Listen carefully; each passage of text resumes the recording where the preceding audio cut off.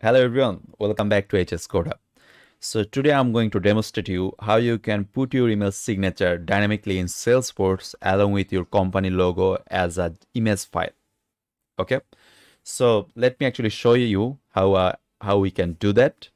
So without wasting any time, let's get started.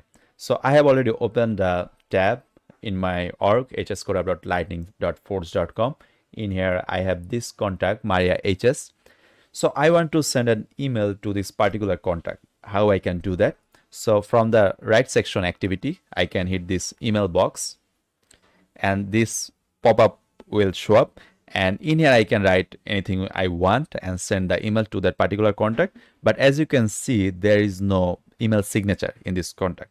So every time we want to send an email to any contacts and whatsoever, we'll have to type out the email signature manually like that.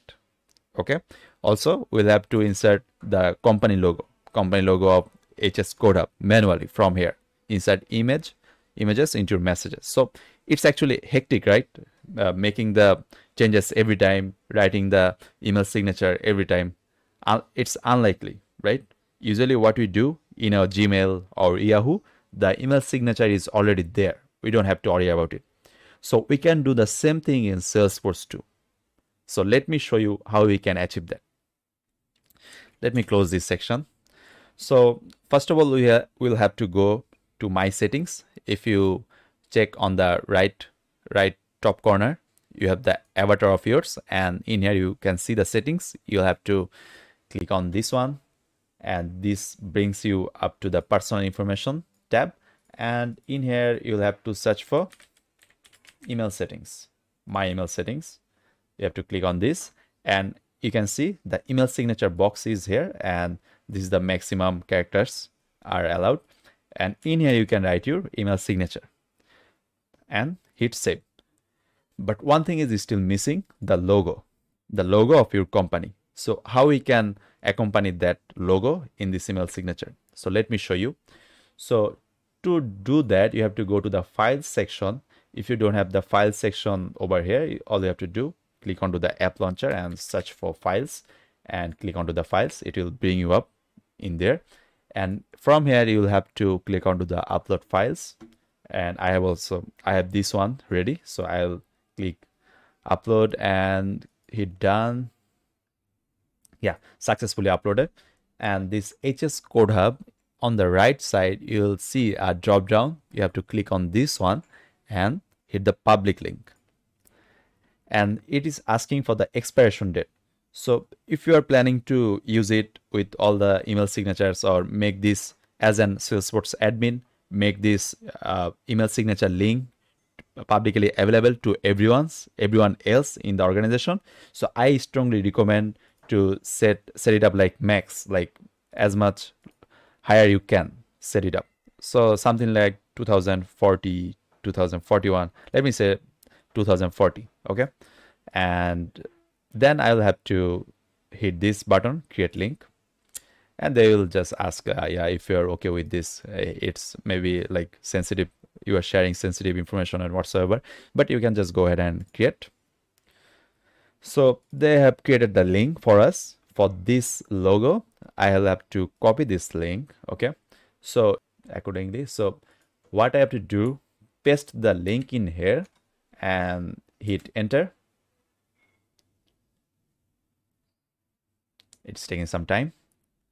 So as you can see, I can access the image using this link.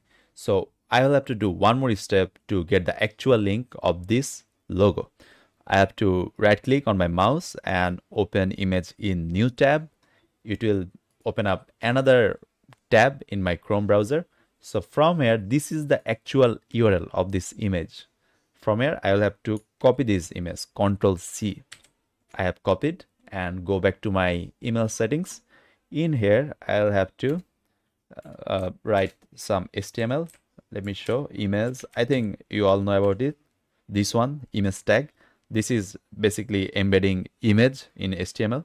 So img space src equals stop, then paste your link, the one we copied, and at the end of the link we'll have to slash and close it.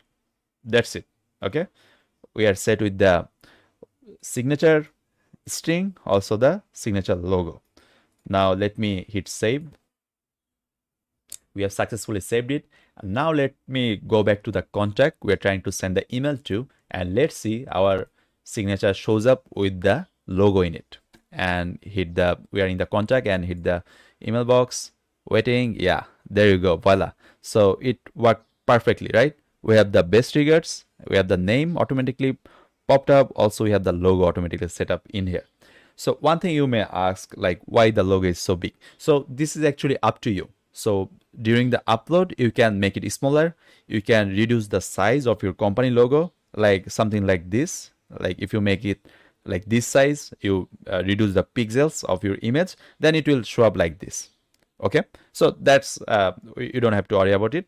Before uploading, you will have to take care of the file itself. That will take care of the issue. Okay, not a big deal. So yeah, I hope this tutorial will help you to set the email signatures dynamically for the users. And yeah, if you have any comments or any suggestions or any confusions, you can write into the chat. And don't forget to like, comment, and subscribe my channel.